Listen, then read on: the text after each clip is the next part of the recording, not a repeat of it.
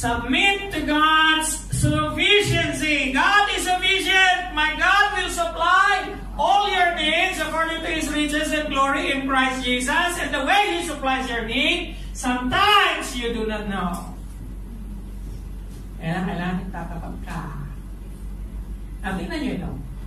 As you do not know the path of the wind, hindi mo alam kung saan nanggagaling ang hangin, kung saan sila dumadaan. Hindi mo rin alam kung paano na ang katawan ng isang tao ay nabubuo sa sinapupunan ng kanyang ina. Hindi mo maintindihan ang gawain ng Diyos. Siya ang maker of all things. Now, how do I let you make you understand this passage?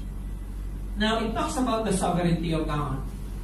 Now, here is a guy you and I do not know. In fact, I just knew this guy yesterday. This guy is through with Kathy. Inugol ko siya.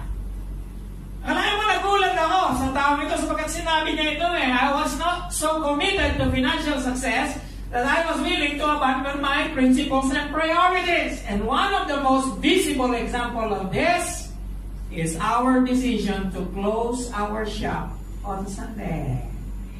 Kapatid, marami sa inyo nang dahil lang sa COVID-19 ay tumigil sa paglilingkod sa Panginoon. Marami sa inyo tumigil sa pagbibigay ng ikapo nang dahil lang sa COVID-19. My friends, ang taon nito, dapat sana, pwede ko na sabihin sa kanya, basta mag-church ka lang sa umaga, sa hapon, gawin mo na kung anong gusto mong gawin. Hindi! Sabi niya, I'm going to serve the Lord on a Sunday. Sunday is non-negotiable for a believer. Amen. Ang linggo ay hindi panahon ng paglalaba. Ang linggo ay hindi panahon ng pagtulog. Ang linggo ay hindi panahon ng hiking.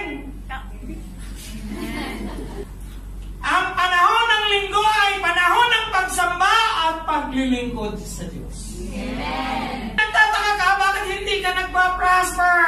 Walang tulong Walang wisdom. Kanina saan nanggagaling ang wisdom? Knowledge, pwede mong i-manufacture ng knowledge. Magbasa ka lang ng magbasa. Punong na ang ulo mo ng knowledge.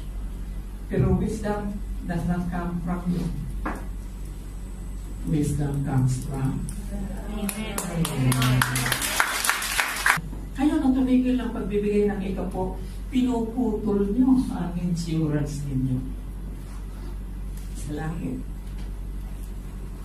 Wow! Sa langit, ibig sabihin mo, tinitipid nyo ang Diyos Magtipid na kayo sa lahat ng bagay mo, niya titipid rin ang Panginoon. Bakit? Saan niya nagagaling ang lahat?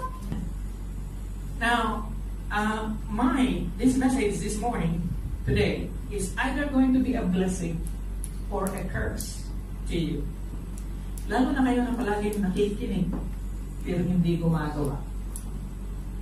It is either going to be a blessing or a curse. Bakit yung tinitipid ng Panginoon na kung saan lakas, talino, galing, at biyaya ay nagdadalang sa Kanya? Hello?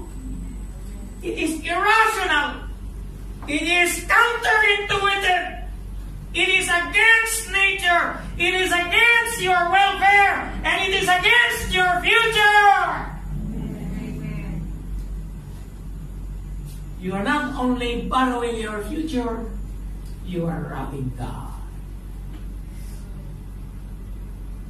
The way you store up treasure in heaven is by investing in getting people there. We're talking about investing. Investment is not just about money. Investing is about people. Investing is about spiritual, physical, and whether you like it or not, whatever you plant, whether physical, spiritual, mental, financial, relational, or emotional, it will grow and sometimes return to you in a multiplied fashion. It can be incredibly good or incredibly terribly bad, depending on your seed. So, be careful about planting the seed. Amen? Dapat magtanim ko kapatid sa Panginoon, sa finances mo, sa pamilya mo, sa sarili mo. Choose the right seed. Amen? Hi! thank you for watching the teaser. And if you are blessed, we would be happy if you're going to watch the full video on this side. And if you wish to visit our channel, please go to this side.